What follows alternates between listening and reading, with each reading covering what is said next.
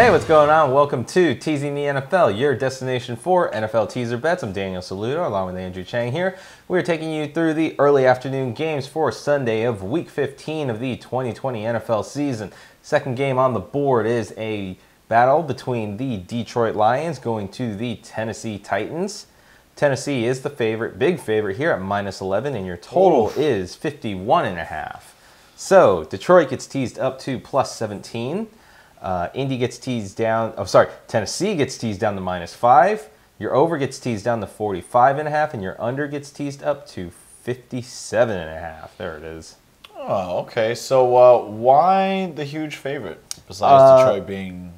The reason why is because there's a really good chance that Stafford doesn't play this week after some big rib injury, and Chase Daniel went into the game last week. Didn't do poorly, but he's not Matt Stafford for sure. So that's why actually not all the books out there have a line for this.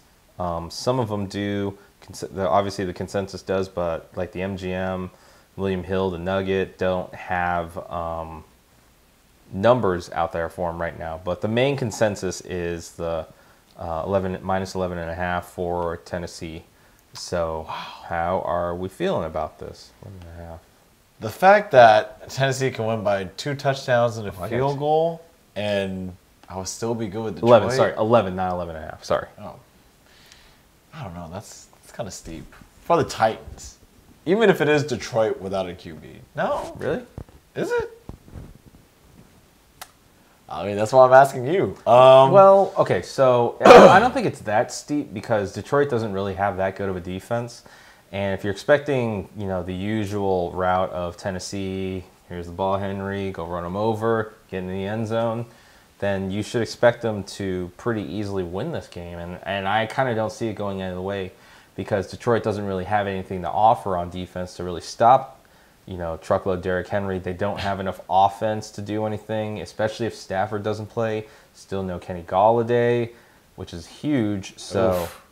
I mean, it's just my boy T.J. Hockenson. Yeah, it's basically just Marvin Jones Jr., T.J. Hockenson, and the running game. Yeah, Swift will play, and then Peterson will get some touches. Ageless as well. Peterson. And then for some reason, Kerryon Johnson also gets a touch or two at this point, so it's weird. That is weird. So, yeah, I'm just going to say straight up, I think you can tease Tennessee under a touchdown, get them down to -5 or 5.5, depending on what your book gives you. I think it's fine. They should win this game pretty easily. If Tennessee's smart, they should, limit? They should limit Derrick Henry in the second half, but they didn't last game. They didn't last game, so, I mean, against Jacksonville, too. There's my wallet. Yeah. That's all your money. That's right. It's just falling out of my pockets, America. Yeah, I mean, they should be smart and limit Derrick Henry near the end of the game, but I don't think they will. So that's why I think I can easily take Tennessee and take the points here. I mean, take the lower line of -5. They should win by, honestly, double digits pretty easily. You don't have to worry about as much. Are you playing your boy, Mr. Brown, in this game? Yeah, I'm playing A.J. Brown in this game for sure, and Ryan Tannehill. So they got a pretty good matchup here. Detroit still doesn't have as good a secondary. I'm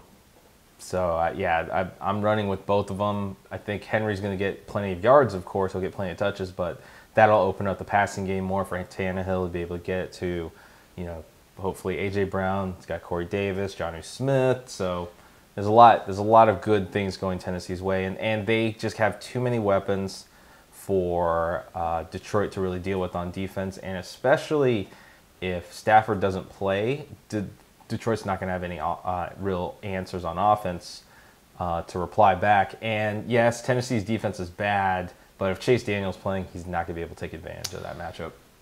Okay, so question. I'm hoping, by the way, that you get a nice little stack because I want you to advance in your playoffs. Yeah, I mean, the stack worked last week. I mean, they hooked up on the first touchdown, so that worked well. Okay, so with that being said, I guess you won't like the over because you don't like Chase Daniels. If Stafford plays, I'll probably think the over's fine if you want to do a same-game teaser, but I think there's too much value to take Tennessee under a touchdown.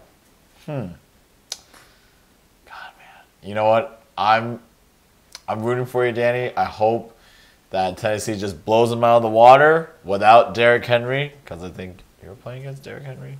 I am. Oh, ouch. Projected for 19.99 points. Oh, gosh. Well, with that projection, I think that kind of seals my choice too.